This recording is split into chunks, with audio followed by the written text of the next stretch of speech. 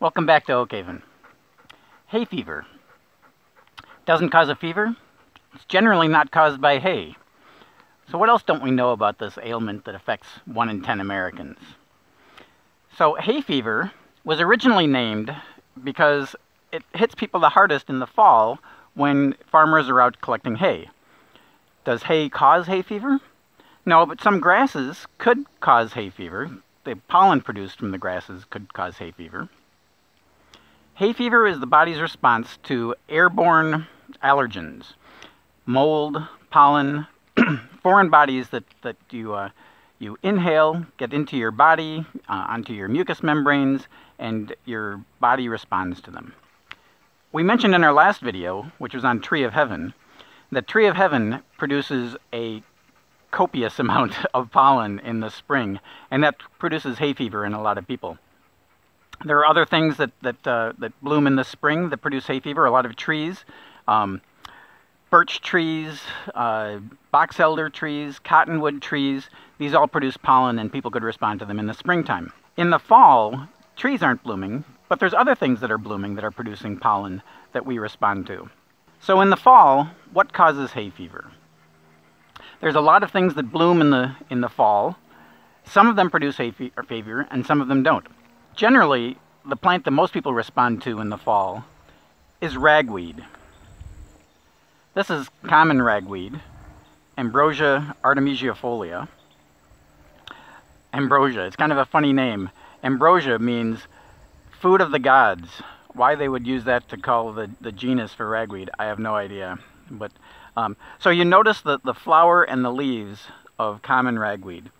A lot of people think that their hay fever is caused by goldenrod. Here's some goldenrod here. It's not quite opened up, so it's not quite as fluffy. Goldenrod is very showy at the same time most people get hay fever. So before we explain why ragweed causes hay fever and goldenrod doesn't, let's talk a little bit about what hay fever is. Hay fever is your body's response to these allergens coming into your body. So these foreign invaders come into your body, pollen, mold, things like that. And your body's response to that is to try to get rid of them. Some people do that effectively. Some people don't do that so effectively. People with allergies have issues with how effective their body is in responding. So these foreign invaders come into your body, and it causes the release of histamines. Histamines are then pumped through your body and go to areas like your nose and cause your nose to swell and your eyes to water and you start to cough and different things, which is your body's attempt to get rid of these foreign bodies. Okay, that's fine, except that your body goes a little haywire. Haywire. I don't know where that comes from.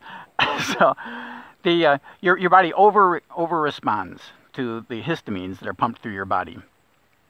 So what we do in our medical world is we take antihistamines, to work against the histamines that are naturally produced by your body, to try to undo some of these things, the runny noses, the watery eyes, those things. So now you know what's going on inside your body. Let's get back to the botany of it all. So remember I said that hay fever is your body's response to wind-blown allergens. Plants basically have two mechanisms for spreading their pollen.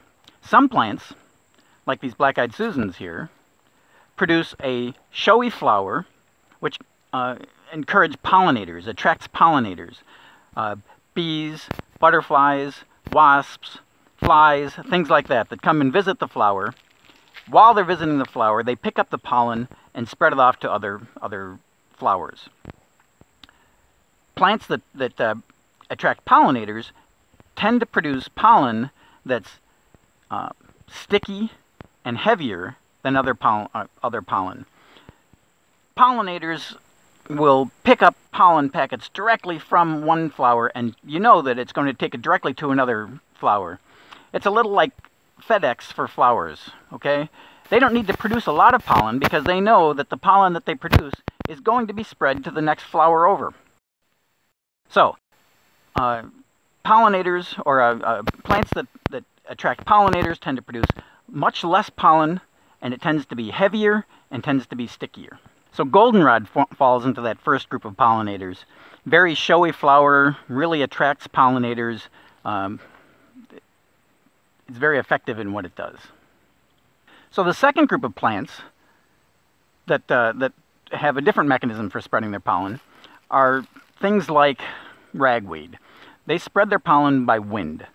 Their pollen is lighter because it just spread willy-nilly all through the world, and it doesn't know whether it's going to reach another plant or not. It has to produce a lot more pollen. So ragweed produces huge amounts of pollen that tends to be lighter and spread more widely. Ragweed pollen is so light that they've found ragweed pollen suspended in the air 400 miles out to sea. So goldenrod pollen, the pollen that it produces, either flies off on pollinators or is heavy enough that it basically falls to the ground right around the plant. Whereas ragweed pollen is everywhere. So what do we do about that? If you're interested in taking ragweed, and even though it's a native plant, and if you want to remove it from your lawn area so that you can reduce how much pollen you have, that's fine. You're probably going to have plenty of pollen from your neighbors, but if that makes you feel good, go for it. Ragweed, or goldenrod, on the other hand, is a really important pollinator. So it's not hurting you. It's better to leave that here and allow the bees and the other bugs to benefit from the pollen. Goldenrod is one of the major sources of pollen that gets beehives through the winter. So if you want to get rid of ragweed, that's fine. It's not going to hurt that much. But goldenrod we want to save for the pollinators. So thanks for stopping by to learn about hay fever and ragweed and goldenrod. Hopefully you learned something. If you did, please hit the like button. If you can think of somebody who would benefit from this, we'd appreciate you passing it on to them. We always appreciate new subscribers. If you have any comments or questions, please leave them in the comments section. We try to get back to people and start a conversation on that. So thanks for coming along.